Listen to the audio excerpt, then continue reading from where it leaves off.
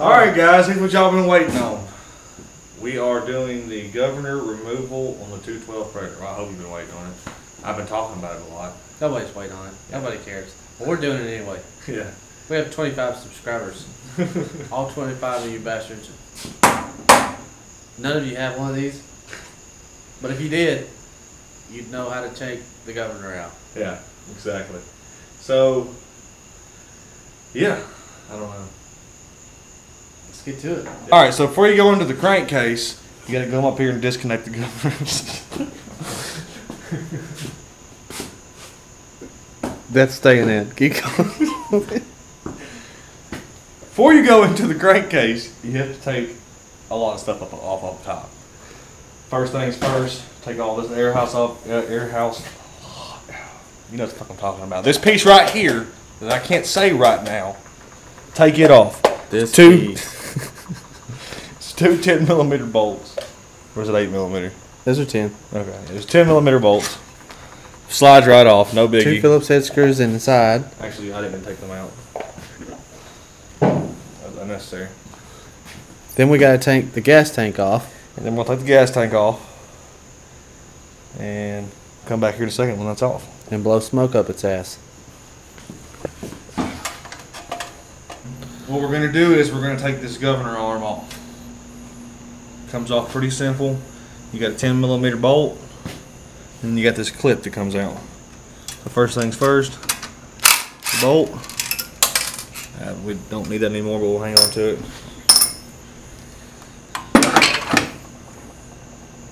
What am I going to do with that? Spread it, right it. I'm going to take the clip loose, but get a hammer. Behind you. Who put that hammer on the ground? Joe, can I beat on your new screwdriver with a hammer? Wow.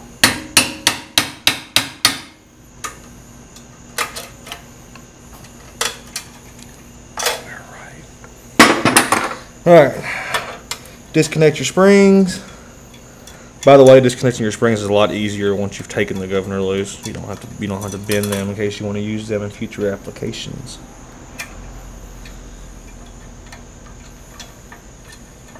Really?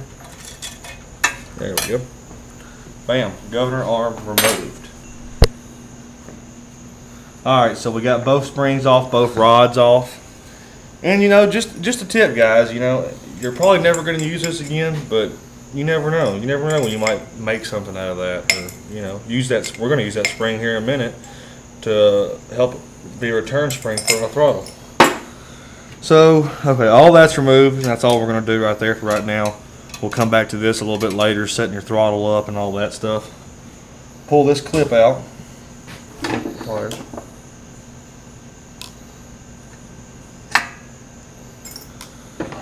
Alright, now we're going to go into the crankcase. Take the six bolts off from the crank cover.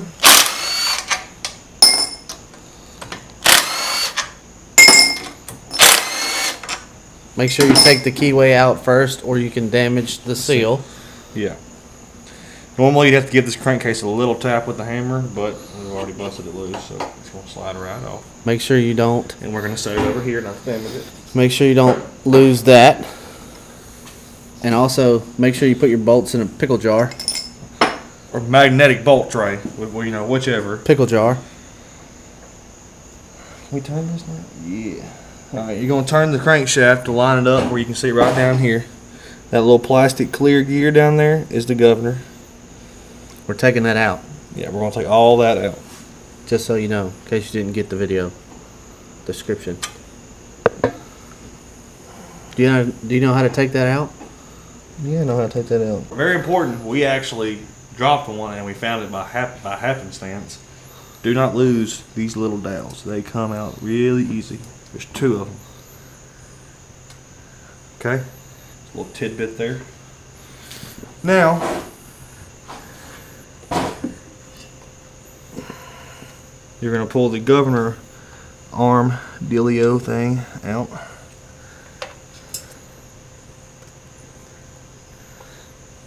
It helps if you take and cut this little bit right here off first.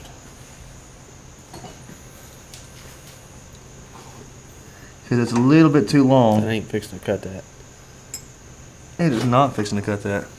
The fucking 13-year-old broke it and you couldn't. They cut that motherfucker. There's some goddamn wires.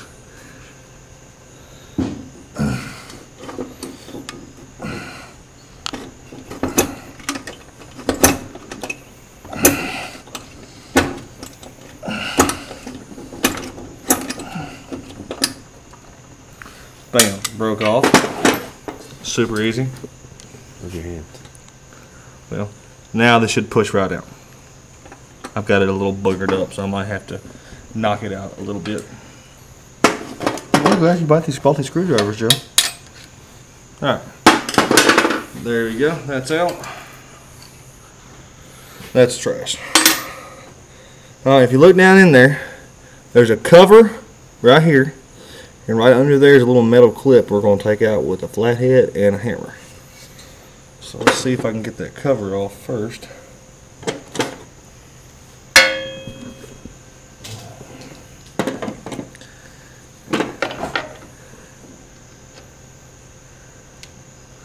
Okay, there's your cover. It's got a little washer underneath it. Don't lose it. You don't want shit rolling around in your crankcase. Okay, so getting the clip off of that gear is really difficult. That's what it is right there. It's really hard to get off from around that shaft. You gotta make sure those stay that way and get it off from right there. Every time those will fall in your way, and that's gonna be the hardest part about removing this gear. Now we can just grab it out of there. This is that clip right there is the hardest part of go-karting.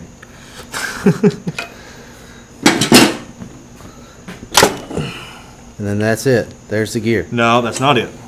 There is a tiny washer. This is the gear, though. Yes, that's the gear, but there's one more washer down in there. You have. This is why you want to take it off, because some of these parts can come apart and fly off in there. And who wants a governor anyway? Okay, you got to make sure that you get this little washer out also, or else it be bouncing around inside of there. The next biggest thing is you got to make sure that you put the cam gear back in. We took ours out just so we didn't have it in the way, and took the spark plug out also. You want to make sure that timing mark is lined up with that little purple dot right there, and also make sure you clean it really well before you put all this back together. Okay, so we don't have any gasket maker, gasket, silicone, or anything like that. I've got some copper coat, so we're going to spray copper coat on the seals, and hopefully it won't leak. If it does, we'll fix it later, because we did split it. But we're going to just spray copper coat on these seal surfaces, and it'll be alright. let it tack up for a minute before you put the gasket on. Make sure it's clean, free of oil, or else it's not going to work. So you just want to wipe it off. If there's any on there, take a razor blade, get it off. Cleaner it is, the better chance of it sealing.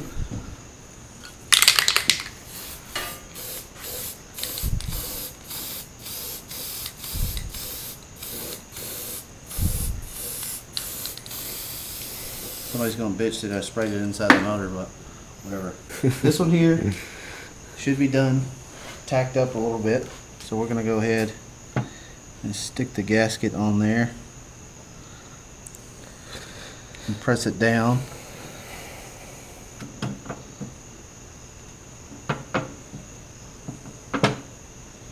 And it's gonna hold your gasket in place.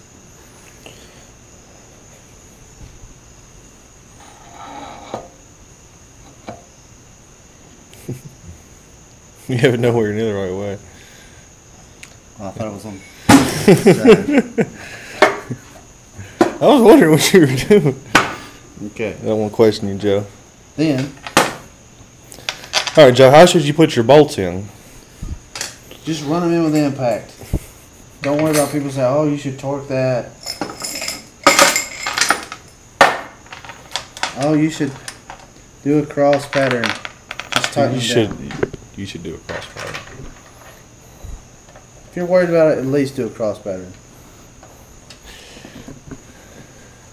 If you were going to torque it, if they wanted to torque it at home, what would you torque it to? About 15 foot-pounds? No clue. Not even gonna lie to you.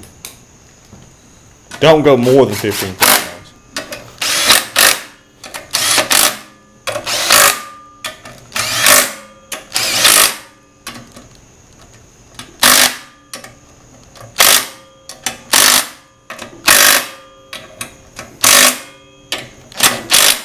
And there you go. That's all you have to do to make it not leak.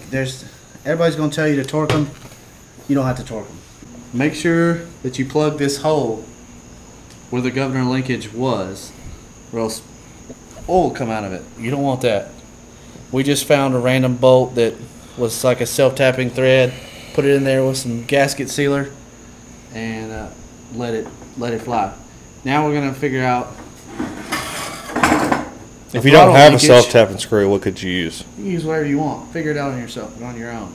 They don't want to figure it out. That's why they're watching us do it, Joe. If you can't figure that part out, you don't need to be taking it apart. Okay? So, anyway, now we're going to get something to control the throttle other than it flopping around. So we're going to connect this to this. That way, it'll work properly. Okay, so we've taken some of the rod that held the governor arm, cut it up, and put it on the throttle linkage.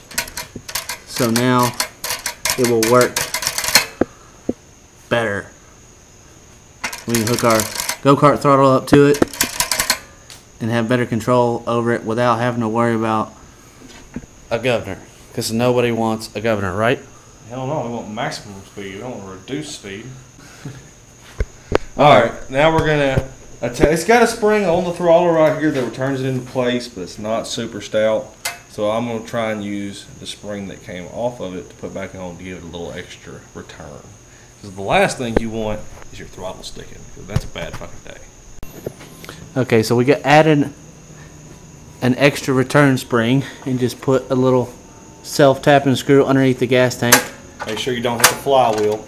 Yeah, it's right there back behind this cover. If you hit that, it's probably not going to be good. So our throttle is working perfect. Plenty of spring tension. Look at the spring. Plenty of spring tension to bring it back. Now we're going to put it back up, put the airbox back together, and then we're going to put it on this, our drift trike. There'll be future videos of it, but we're now done with this, so why don't you sign out? We're done with this, and this is going to be one video, but we're working on this tonight. I'm going to ride this thing tonight. I don't care what Joe can go inside and go to sleep. He's going to hear me out here riding around on the drift track. I doubt it. But make sure you like, comment, subscribe. Subscribe for sure. Yeah, we got more, guys. We got 800 views and 24 subscribers. You're seriously slacking. It's one click. Do it. There's going to be a lot of awesome videos coming. I want to point out that we have 800 views on one video. We have more than 800 total views. Yeah. But we'll see you soon. I want to watch this video from 1 million views.